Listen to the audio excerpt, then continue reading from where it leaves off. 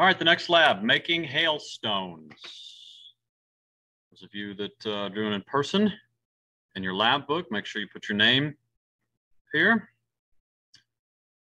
This will be cut out and pasted into your lab book. If you're doing this virtually, make sure that you answer all the questions appropriately by the due date and time. The purpose, the problem, to create hailstones, hail crystals from supercooled water. Circle that word, supercooled. All right, got to understand what supercooled means and why it pertains to this particular lab. Hypothesis and background. When water is below 0 degrees Celsius, which is the freezing point, when water is below 0 degrees Celsius, but is still in the liquid state, and that should raise an eyebrow, how could it be below the freezing point, but still not frozen? Special circumstances. And we call that supercooled. When water is below 0, but it's not ice, it's still water, it's supercooled. It is possible to have liquid water below the freezing point because of a lack of condensation nuclei. Okay? Supercooled water will generally occur only at very high, what? High up in thunderstorms, at very high altitudes. The type of clouds that will form violent thunderstorms where hailstones are found are known as what type of clouds? Cumulonimbus. Thunderheads. Cumulonimbus. All right, your materials. You need a beaker, large test tube, ice, salt, distilled water, a thermometer. This is actually one you can do at home. Safety, as you're doing this, be extremely careful with the blank test tubes. They're glass. Okay? Don't want them to break. Also, do not stir the ice solution with the what? Thermometer. It is too thin and it will break. All right, let's look at the procedures here. We're going to fill the beaker 2/3 of the way up with ice, add a small amount of water. We're going to turn that beaker into not ice water, but watery ice.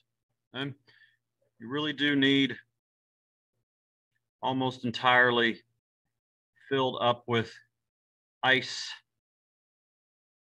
all ice, all filled in, and just a little bit of water. All right. Take your test tube, fill it half full with distilled water. You're going to place the test tube into the beaker. We're going to let it cool off. All right. Test tube will be in there and it will be cooling down. I'm going to place the thermometer into our solution. And we're going to make sure that the temperature drops down to where we need it. Thermometer in the ice bath. Do not place the thermometer in the test tube. Add a generous amount of salt directly into our solution here. And that will help to cool this down even more. Use the test tube or a stir stick or a spoon. Mix evenly, stir gently. Record the temperature every minute for at least 6 minutes. The temperature must be below -5 Celsius for at least 5 minutes in order for this to work. Once you've done that, and you've recorded your data here, minute 0, minute 1, minute 2, minute 3, 4, 5, 6, and 7. Trial 2, 1, 2, 3. And then trial 3. Once it's been below -5 for at least 5 minutes, you're going to take a small piece of ice. You're going to drop it into the test tube and observe the crystals that form. In order to do that, you'll need to pull the test tube out of the ice bath. All right? Drop that seed crystal, drop that piece of ice, which is going to serve as condensation nuclei, into the test tube and watch what happens. All right? Sometimes a test tube will actually freeze before you do this and drop the seed crystal in. If this happens, just empty the test tube and start over.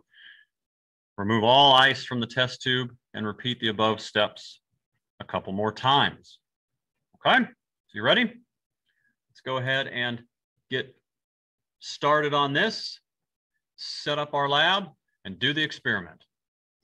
Crystallized hailstones. So my ice here, have some extra ice here. My salt, which is going to help us reduce the temperature of this, lower that freezing point. Regular old tap water here. Got to create my solution with the watery ice. Okay. And we'll go ahead and put in some salt, large granular crystalline salt. We'll go ahead and put in some table salt. Just for the sake, that's a lot.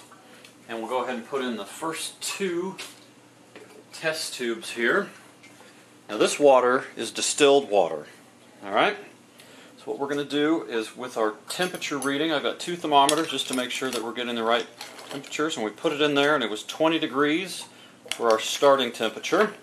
And we're going to start the clock right now, my stopwatch. And every minute we'll take a temperature reading. And I'll go ahead and put these in there right now, starting temperature 1. I'm going to get them down in there really nice and snug. And while we're waiting for that, I'm going to write down the temperature. Starting temperature, room temperature, was 20 degrees Celsius. All right. I'll go ahead and pour some more of this just to have this ready. And put some in here. This is just in case these first couple don't work. All right, it's been almost 1 minute. Put that in there for safekeeping. All right, it's been 1 minute. I'm going to look at this, and this says -4, and that one says -5. So we'll split the difference and say -4.5. All right, next minute going on.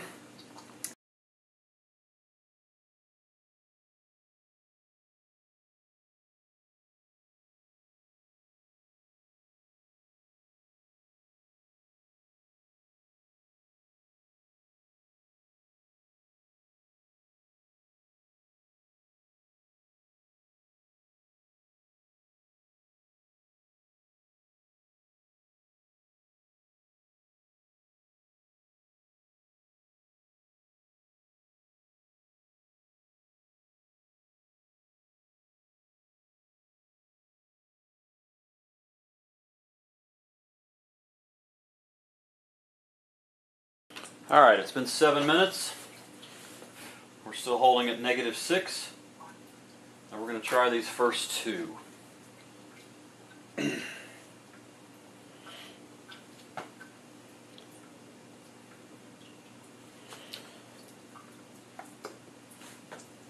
our seed crystal. I'll hold this a little bit closer to the camera. And we're focused. And here we go.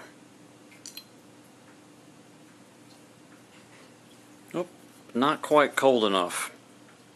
Not quite cold enough. Didn't crystallize as quickly as we wanted. Okay.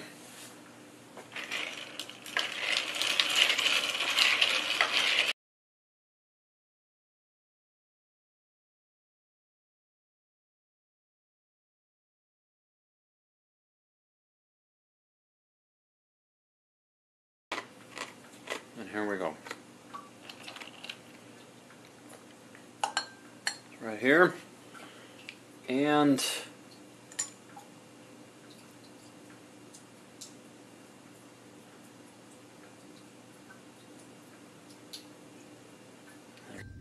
right here, and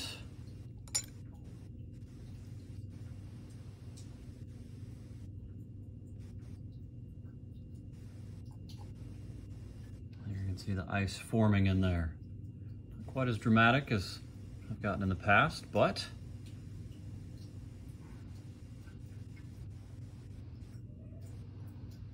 frozen.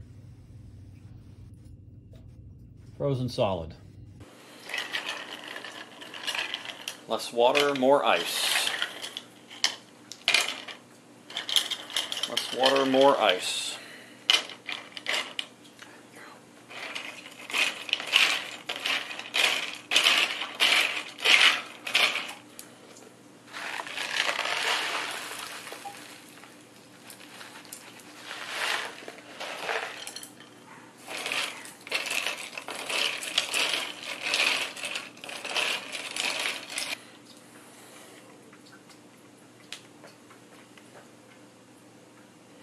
There we go. Put that there. Drop a seed crystal. Ready?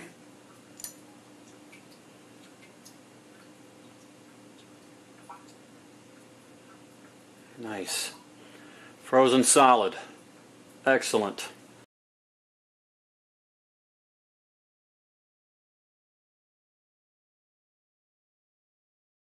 Okay. Let's do the last one. Let's do that last one. There we go.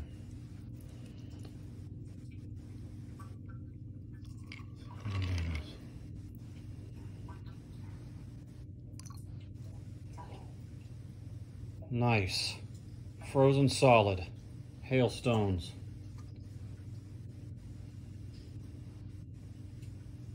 Nothing. Frozen solid.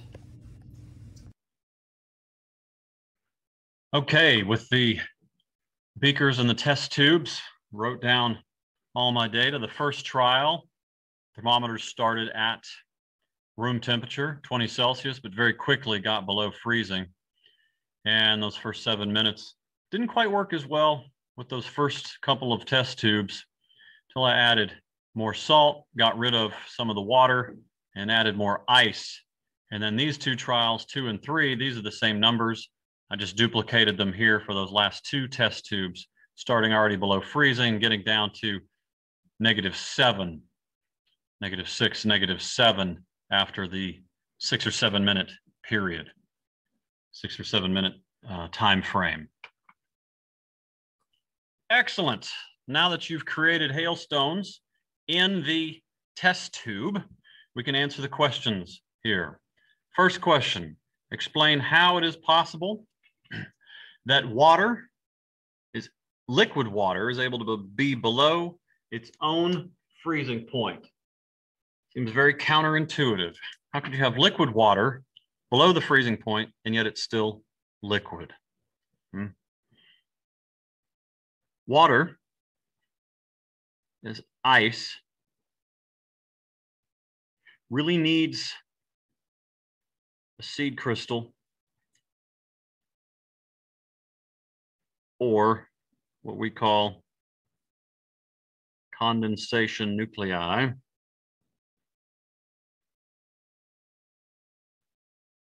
in order to freeze. High altitudes have better conditions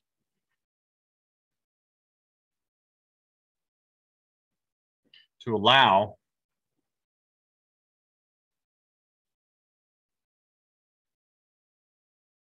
supercooled water.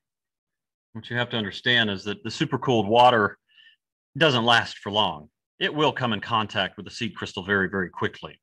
Okay?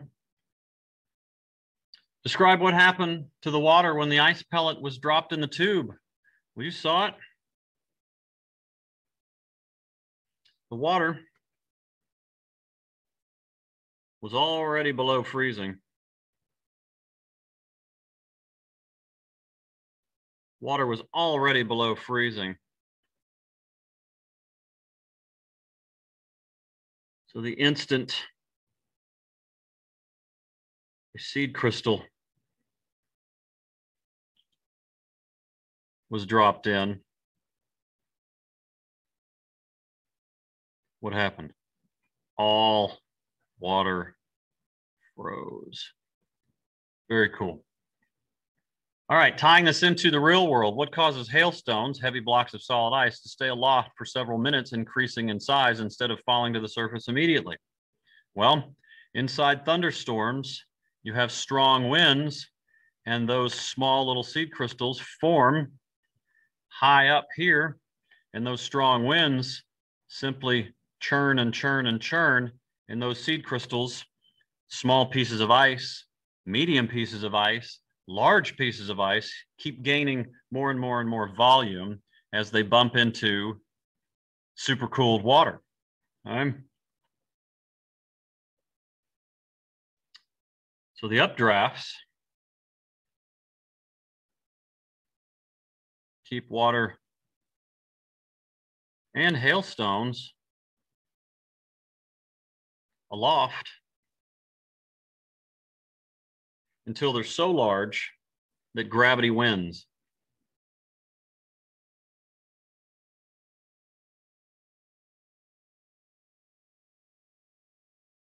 So what that means is that your larger hailstones, those that are baseball, softball, the largest of the large, that means that the winds inside the thunderstorm are incredibly strong, upwards of 100 miles per hour, in order to keep something that large up in the air, up in the atmosphere aloft for that long.